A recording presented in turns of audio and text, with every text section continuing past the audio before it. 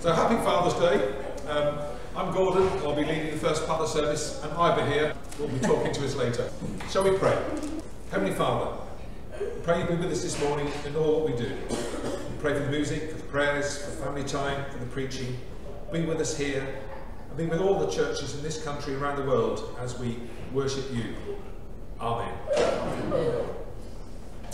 Now, okay, right, we can all now sing together, so if you would like to, if you can stand, we're going to say, who breaks the power? Who breaks the power of sin and darkness, whose love is mighty and so much stronger, the King of glory, the King of glory.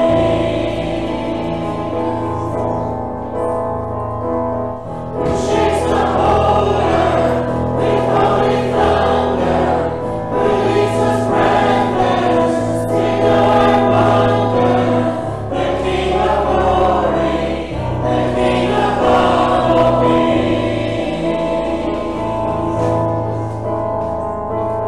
This is amazing grace. This is amazing love, that you will take my place, that you will bear my cross, you lay it down your life, that I will be set free. Oh, Jesus, I sing for all that you've done for me.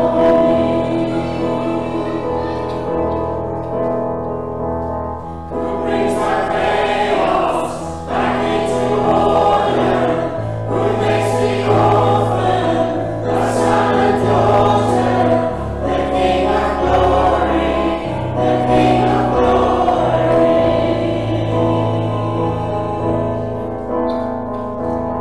Who rules the nations with truth and justice, shines like the sun in all of his brilliance, the King of glory, the King of glory.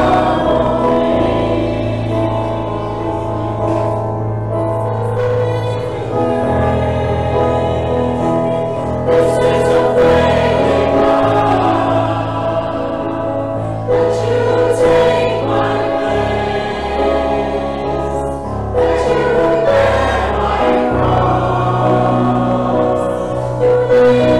down your life, that I will be set free. Oh, Jesus, I sing for all that you've done for me. I'm Keith, do as I say. I've got the crown. Now you know what a crown is, don't you? Crown? It's the thing you put in your teeth, isn't it? Yeah. No, it's not. It's a circular, ornamental headdress, a symbol of authority, usually made or decorated with precious metals. The crown. Now, hopefully, Mandy's going to put up, this is the verse which we're going to be reading later. There you are. Crown is referenced here. I am coming soon.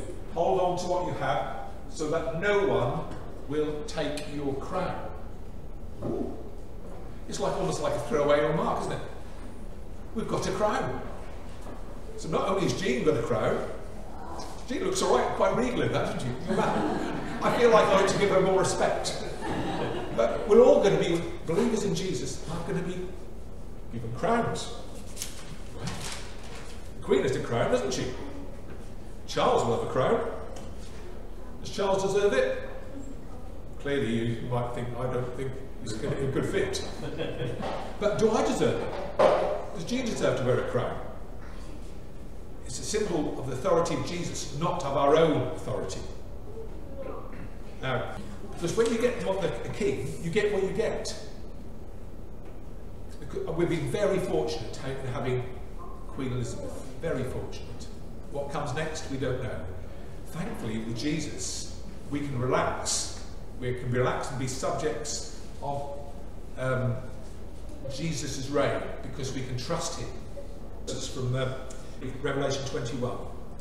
This is the reign of King Jesus. And I heard a loud voice from the throne saying, "Look, God's dwelling place is now among the people, and he will dwell with them. They will be his people, and God himself will be with them and be their God. He will wipe every tear from their eyes. There will be no more death or mourning or crying or pain. For the old order of things has passed away." He who was seated on the throne said, "I am making everything new." Everything new. Then he said, "Write this down, for these words are trustworthy and true." He said to me, "It is done. I am the Alpha and Omega, the beginning and the end. To the thirsty I will give water without cost from the spring of water of life. Those who are victorious will inherit all this. I will be their God, and they will be my children." That's the sort of reign. So quite what the crowns will do, what it will mean, but it will be a great reign. That's what we've got to look forward to. Whatever the problems in this life now, we've got that to look forward to in the future.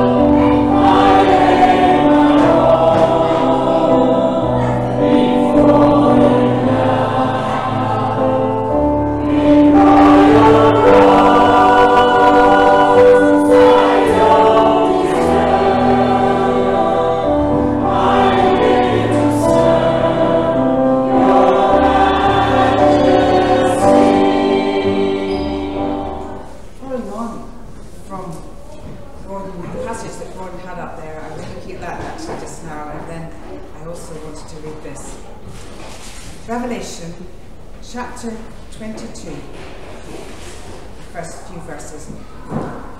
And he showed me a pure river of water of life, clear as crystal, proceeding from the throne of God and of the Lamb. In the middle of its street and on either side of the river was the tree of life, which bore 12 fruits, each tree yielding its fruit every month. The leaves of the tree were for the healing of the nations. And there shall be no more curse, but the throne of God and of the Lamb shall be in it, and his servants shall serve him. They shall see his face, and his name shall be on their foreheads. There shall be no night there. They need no lamp nor light of the sun, for the Lord God gives them light, and they shall reign forever and ever. Father God, we come before you now in worship and praise. We adore you, for you are our great and mighty God, and we look forward to that time when one day we will be in heaven and serving you. Forgive us when we get things wrong, for wrong attitudes, for wrong words. Lord, may we do what you want us to do. And Lord, as we come before you today, our rock and our Redeemer, for whom else can we turn to in times of need and suffering? We want to mourn with those who mourn. And we lift before you, especially Dawn, Brenda, Rainey, Gordon, Jonathan and Andrew, and also Jean, in their loss at this time. We pray, please comfort and uplift them. May they know your everlasting arms around them at this sad time. Lord, you alone are our strength and help in time of trouble, and you draw close to those who suffer. We ask too for other family members who are close to our hearts. We ask that you would speak to them and draw them to yourself. We pray for our pastor, Ivor, in all his responsibilities, and for Carol as she supports him. We ask for your provision of a new pastor, and that our church may know your guidance and leading at this time. We pray for our young people that they would grow up to be strong in their faith, and we pray for all those who teach them. Lord, we pray too for our nation, for those who serve in many different ways, teachers, doctors, and those ministering the gospel throughout the United Kingdom. We pray that young people will be able to hear the gospel in schools. We pray for our government at this time, when we think especially about the rail strike, and we pray if possible it could be averted. We give thanks for our Queen and her faith in you, and we pray that her example would help many to consider the gospel seriously. We thank you for peace in our land, and we remember the suffering of those fighting in Ukraine. We pray for your help for all those who suffer there, for those parted from loved ones, and especially for those mourning the loss of family and friends. And we pray for peace to be established in that land, as well as elsewhere where there is war. We pray for the peace of Jerusalem and for your people in that land. We pray too for our missionaries, wherever they are. We think of the Locke family. Please provide the housing they need. We pray for Amy in the East. Lord, we think of our own church members, of those who may be frail or unwell, and ask that you would be with them and strengthen them in their faith. And we pray for one another, that we might follow your word, which urges us to help wherever we can in the place you have put us. In your precious name, Lord Jesus. Amen. Amen.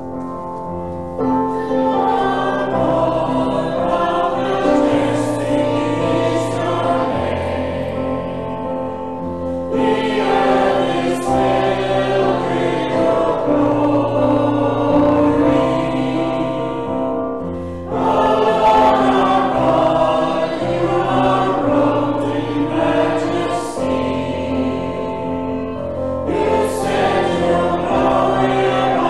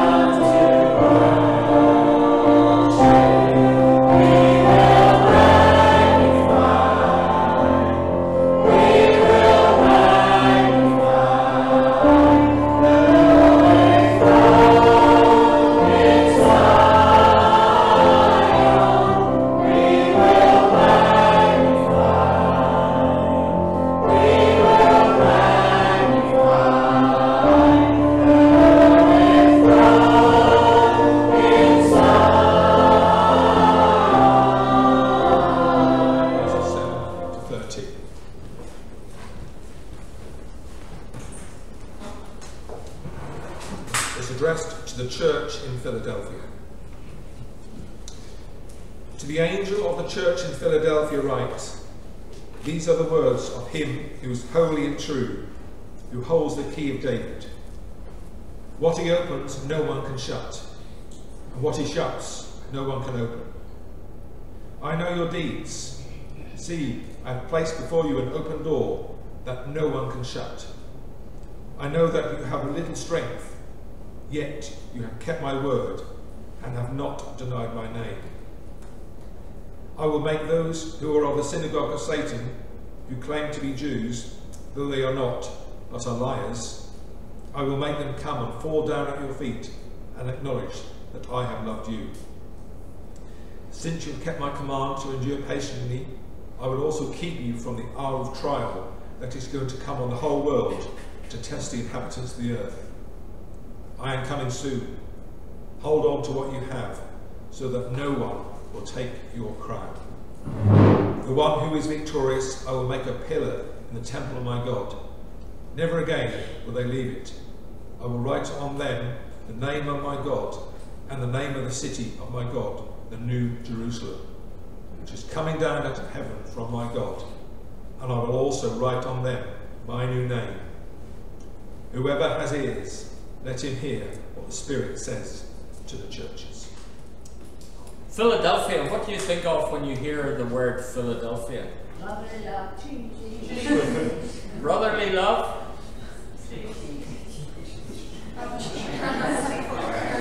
Here's one out of the prayer. The word means brotherly love. And we've been continuing our journey round these churches. And we've come to Philadelphia. Philadelphia was called brotherly love because the emperor at the time had an interesting relationship with his brother. And the emperor who was there found that his name was Attalus II. But he had a special devotion to his brother Eumenes II. You don't need to remember these names, by the way, all right? Because I don't. I'm able to read them. But the two of them actually ruled together. And then Eumenes was in a battle, and he disappeared, and it was thought he had died.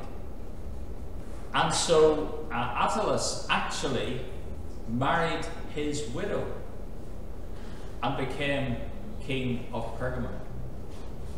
But then Eumenes appeared, and instead of there being a wrestling match, a battle for the throne, Attalus stepped down and annulled the marriage, and Eumenes reigned along with his wife. Then eventually he died, and Attalus married her again. So that's just a little bit of background to the city, which is about 30 miles southeast of the last city we were in, which was Sardis. 30 miles southeast Philadelphia. It stood in a wine-producing area, and it was founded with this name, brotherly love, to promote a spirit of unity, customs, and loyalty within the realm. And that's what it was. It was the gateway to Central East Asia Minor. Anybody know what the modern name of Philadelphia is? No, neither did I. Al-Azhar in Turkey. But of course there's a Philadelphia somewhere else, isn't there? In the States. There may be a lot of Philadelphias. Where else is there? In the US. Yes, in the US. Thank you. But what we normally do here is we look at, and by this stage, when we've got to the sixth of these churches, you may be having echoes of what came before. But here we look at the description of the angel of Jesus. To the angel of the church in Philadelphia write, "These are the words of him who is holy and true." And how much we need holiness and truth today, don't we? We find a great dearth of that within our society. But these are the words of him who is holy and true, and holds the key of David. What he opens, no one can shut, and what he shuts, no one can open. And you'll have got used, those of you who have been following this, to the fact that that description picks up some words in Revelation 1. Revelation 1:18 says this, that description of the Lord Jesus: "I am the living one. I was dead, and now look, I'm alive forever and ever, and I hold the keys of death and Hades." That commendation, I hold the keys of life and death. But that phrase that is there, what he opens no one can shut, and what he shuts no one can open, is something the Apostle Paul found in his ministry. Several times, twice in Corinthians and once in Colossians, he said this in 1 Corinthians 16 verse 9, "Because a great door for effective work has opened to me, and yet there are many who oppose me." And Paul talked about the door opening for him. In the next letter, second letter to Corinthians, chapter 2, verse 12, he says, "Now when I went to Troas to preach the gospel of Christ, and found the Lord had opened the door for me." That was Paul's experience. And then in Colossians 4, verse 3, he says this, "Pray for us too, that God may open a door for our message, so that we may proclaim the mystery of Christ, for which I am in chains." In Jane's prayer, she talked about the gospel. The gospel was probably her most frequent word in her prayer. And the gospel just means good news. And friends, it is good news. It is good news. The fact that Jesus came, lived on this earth, grew up just like a man, but went to the cross and died for our sins. He was buried, and the third day he rose again from the dead, and that is good news. Paul himself says, if Christ be not raised, we are most miserable. But he is raised, and he's seated today at God's right hand. And I think we will see that even is not the end of the story as we unpack this. I wonder about us personally, and us as a church, as we look at those words, that he opens a door that no one can shut, and what he shuts no one can open. We've had a privilege in this town of Bawtry. I keep wanting to call it a village, but it's a town. I know Austerfield's a village, but we keep having opportunities, an open door to speak the words of truth, to speak the gospel message into people's lives. I wonder, as a church, do we take that? We've had opportunities over the last couple of weeks. Over the Jubilee weekend, we were down at the celebration on Market Hill. Yesterday at the sports day, we were flying the flag again, if you like, and we had lots of conversations, and big thank you to those who turned up and helped Chrissy during the day. But we had an opportunity to talk to people and say, this is what we do. We meet, we have these activities for all the family. And we're delighted when people respond. And it's not responding to us, but it's responding to the prompting of God's Holy Spirit. And we're delighted when that happens. But do we take advantage of the open door that we have in this country? Let's pray that we will continue to use that while we have it, because it may not always be the case. 3 points I want to just quickly look at in this, and there are 3 P's this week. The praise, verse 8, the promises, verses 9 to 12, and their perseverance, verse 11b and 13. First of all, the praise. This is one of the churches that didn't have any condemnation. They weren't condemned for what they had done, but they were given praise. And here we see the praise in verse 8. I know your deeds. Does that remind you of anything? We had it with Sardis. I know your deeds. Here we have it again. I know your deeds. You see, God knows what we do. He sees what we're up to. We may want to hide from him, but God sees. I know your deeds. See, I place before you an open door that no one can shut. Verse 8, picking up the keys again. I know that you have little strength, yet you have kept my word and not denied my name. A couple of quick things there. Little strength, they probably were a small group of people. And Jen was praying that we would find a new pastor for us, because I'm due to stand down from this role in a couple of months' time. And our prayer is that God will bring to us somebody who can pastor this church and help us to look out and see the needs that there are. And some people have said to me, maybe we can't get somebody because we're such a small church. Don't believe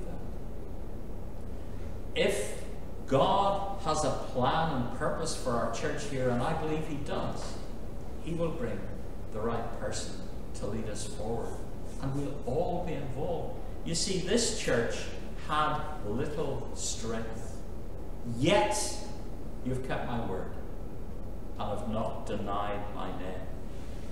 In those verses, and I'll refer to them later, I hope I remember to do that, from Revelation 22 that Jane read, it talked about the name. What did it say? It said, sorry,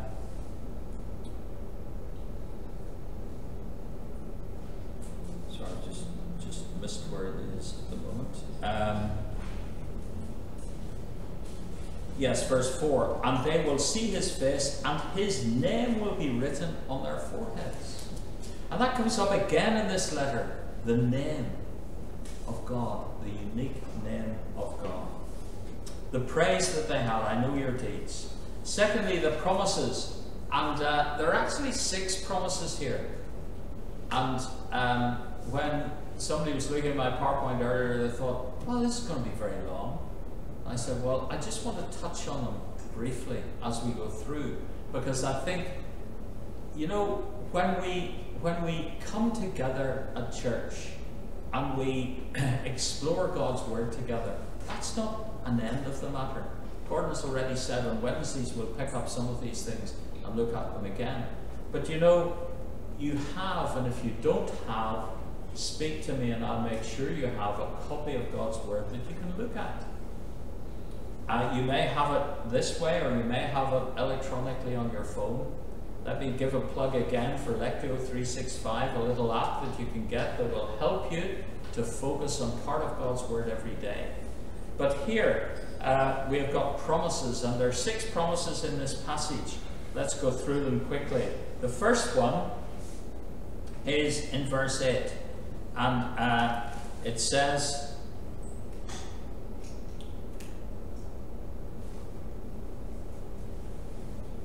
sorry, verse 9, isn't it? Yeah, verse 9. Confusing myself here. I will make those who are of the synagogue of Satan, what a phrase that is, synagogue of Satan, who claim to be Jews though they are not, but are liars. Wow, those are strong words, aren't they? I will make them come and fall down at your feet and acknowledge that I have loved you. First promise to this small group of believers in this church in Philadelphia, where they lived in a place that talked about brotherly love. where they were supportive of each other, and yet the first words there are talking about people who claim to be Jews but are not, but are liars. You see, love doesn't mean that we're wishy-washy. Love doesn't mean that we can cover up things. Sometimes, and the Bible talks about speaking the truth in love. And here the angel is saying this, and the promise that they have when they're facing these people who are lying to them, who are claiming to be Jews but are not, the promise that the angel gives is that their opponents will acknowledge, in due course, will acknowledge their faith in Christ. First promise. Second promise, in verse 10. And in verse 10 it says this: "Since you have kept my command to endure patiently, I will also keep you from the hour of trial that is going to come on the whole world to test the inhabitants of the earth." One commentator said that's probably the most difficult verse in looking at end times and what's going to happen at the end of the age. Because as we'll see in a moment, the story doesn't finish with Christ going up to be with his Father in heaven. And a big word that's sometimes used here is tribulation. And I'm not going to get into tribulation today and when it happens and so on. All I want to say with this verse 10 is, for these Christians, it says here, I think very clearly, they will not face the trials and testing of the rest of the world. Now, some people interpret that as no Christians will. Some people say we will go through a time of trial and testing. And there are disagreements between Christians and between theologians as to which view should prevail. But I'm taking this at face value. These Christians, certainly it says here, will not face trials and testing of the rest of the world. I don't know when those trials and testings will come. But the next bit I do know, the third promise, is he says, I'm coming soon. And people say, well, how soon is soon? Because, hold on a minute, we've got, it's quite a few years since these words were written. And yet he's coming soon. And he is coming soon. And Peter talked about this in 2 Peter. Let me read you the third chapter of 2 Peter. In my Bible is headed, "The day of the Lord is coming." Because Jesus going up to be with the Father isn't the end of the story, because he's coming back. Next week we'll be celebrating communion together. We'll be sharing the bread and the wine. And one of the things that Jesus said when he instituted this was, he said, "Do this in remembrance of me." You can shout it out. "Till I come." It's not the end of the story. We haven't got to the end of the story. But Peter, who wrote his letters much closer to this time, was saying this in verse 8. Verse 5, let me do it. He's talking about people who say, where is this promise? You know, this promise that Jesus is coming again. And Peter says, they deliberately forget that God made the heavens and the world by his command, and he brought the earth out from water and surrounded it with water. Then he used the water to destroy the ancient world with a mighty flood. By the same word, the present heavens and earth were being stored up for fire. They are kept for the day of judgment, when ungodly people will perish. That doesn't sound like good news.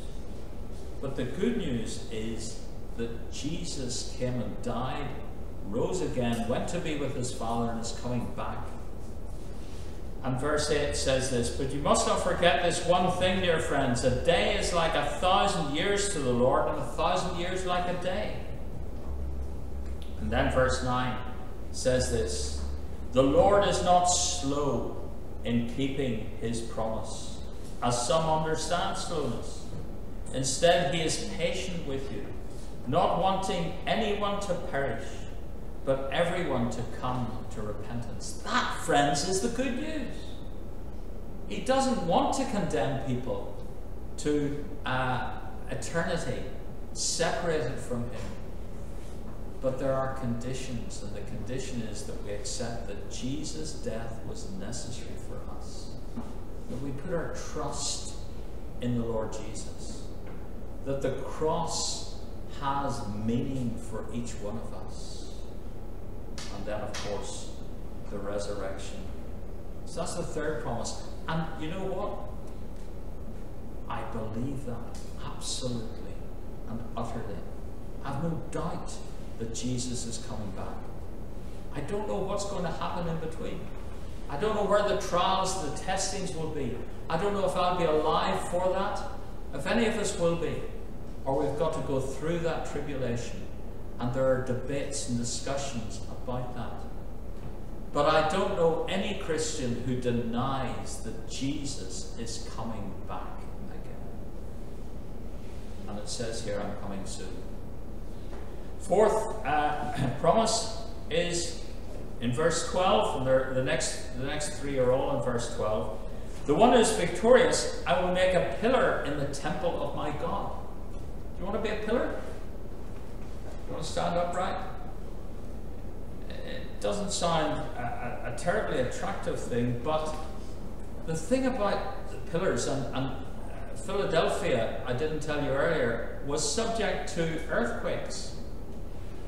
And within the city of Philadelphia, they had temples, and sometimes names were put on the pillars of special people who wanted to be commemorated. If you go to, I don't know, Gordon, whether you went to Westminster Abbey when you were down in London, or whatever, you'll see lots of plaques there commemorating various people. Some of them will be on the pillars, some of them are on the floor, some of the various tombs that are there, and people's remains are buried. But here, it's not just I will make a pillar in the temple in Philadelphia, but he says he will make them pillars in the spiritual temple of God in the New Jerusalem. Apparently, when Solomon built the temple back in the Old Testament, he had a worker of brass from Tyre constructed two massive pillars in the temple. One of the pillars was called, Solomon called it Jachin, which means establish. Establish. The other pillar was called Boaz, meaning strength. And there you've got a sort of picture of what the victorious people in Philadelphia were going to experience. He was going to establish them. He was going to give them strength, not just here on earth where they were, but in the spiritual Jerusalem. Solomon was saying when he built the temple that this is a place of security, a place of power. And it's the same thing as saying to these Christians, this little group of Christians in Philadelphia, that they will occupy sure, secure, firmly established positions of strength and power. And that's brought out in the fifth promise, which is again in verse 12, if we read on. I will make a pillar in the temple of my God, never again will they leave it. Friends, we're on a journey. Some of us are near the beginning of the journey. Some of us are further along in the journey. Some of us may be at that door and not quite sure what to do next. But we're all on a journey. And that journey will have its ups and downs. It will have its challenges and its victories. There will be times when you will want to sing to the highest heaven because of what God has done. There will be other times when you'll be struggling. And Jane again prayed for some of our fellowship here who are facing the death of loved ones. Others who are facing uncertainty because of sickness, because maybe of financial insecurity, and all the pressures that come. One little example of this occurred with me last week. I was at a training event, and we lost some papers. They weren't essential papers, but they were lost. And we were hunting around for them, and I said, I know I left them here. They're not there now. And we hunted around. And then somebody came into the room and said this, let's pray about this. I just love this. And so Nicola led us in prayer and said, Lord, help us to find these papers tonight before we go to bed so that we can sleep easily. And one of our number went to a bag that somebody had. And she'd already looked through this bag, but she looked through it again, and there she found the papers. And I'm sure in your experience in your life that has happened. But never again will they leave it. This security, this the pillar in the temple of my God, they will be forever secure. And that's something that we can cling on to through the good times and through the difficult times. And then the sixth promise is again in verse 12. He says this, I will write on them the name of my God and the name of the city of my God, the New Jerusalem, which is coming down out of heaven from my God. And I will also write on them my new name. An easy question for you. How many times is name mentioned in what I just read out?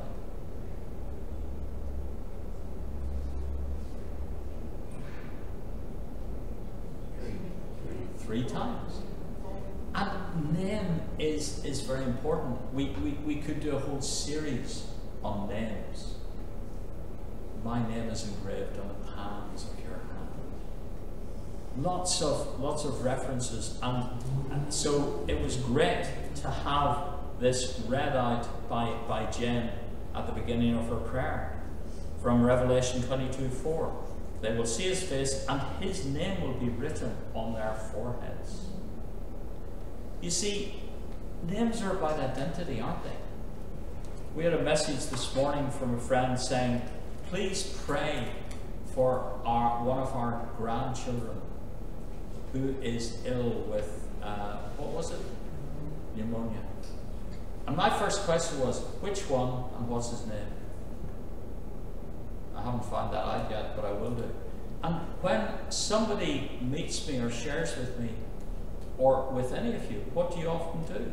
You ask them their name, because that gives an identity to people. And what do you often do next? You forget it, don't you? One little tip on that is, if somebody tells you their name, use it straight away. And that will help it to register in your mind. I'm not great on that, and one of the things I used to do is I write it on the palm of my hand. And I did that once with somebody, and she got very upset because she thought I was noting it down so that I could report her for something. So you can't win. But names are important, and we connect with each other with names. And do you remember in one of our previous churches, what was the name written on? What? It was back in Pergamum, if you want to glance back. What was it? In Pergamum, I will give to each one a white stone, and on the stone will be engraved a new name that no one understands except the one who receives it. So you can get excited about names. Well, maybe. But it's all about our identity. Their identity, and I would put it to you, our identity will be with God. Word name used 3 times. The name of my God, the name of the city, and my new name. And remember those white stones. This conference last week, somebody had a stone that they picked up from a visit to Laodicea. I was tempted to ask him, could I borrow that? Because we'll be looking at Laodicea next week. But I didn't. But I've got some pictures that I'll show you next week. So their promises, those 6 promises that their opponents will eventually acknowledge their faith, that these Christians will not face the trials and testings of the rest of the world, that the Lord will come soon, that he will make them pillars in the spiritual temple of God, they will be forever secure, and their identity is going to be with God. And finally, their perseverance. It's the verse that Gordon read to us, 11b. He says, I'm coming soon. Hold on to what you have, so that no one will take your crown. And then that final verse, which I haven't always focused on, but let me just do it as we come to a close now. Whoever has ears, let them hear what the Spirit says to the churches. And that's a reminder for us, friends, that this is not just for them then. It's for us now. Remember what the Spirit says to the churches. Hear what the Spirit says to the churches if you have ears to hear. The praise, the promises, and their perseverance. We'll sing. So today we're going to sing, It Is Well With My Soul. What is your relationship with God? Do you have a testimony, not something that happened to you years ago, or even last week, but what God is doing with you now as you move forward with Him? The Satan should bow when the trial should come. Let this blessed assurance control. And Christ has regarded my helpless estate, and has shed His own blood for my soul. I sing of the bliss of His glorious thought. I sing nothing but the whole. His nailed to the cross, and I bear it no more. Praise the Lord, praise the Lord, oh my soul. It is well with my soul, with my soul. It is well with my soul. And oh, haste the day when thy face shall be sight. The clouds will roll back as a scroll. The trumpet shall sound, and the Lord shall descend. Even so, it is well with my soul. It is well,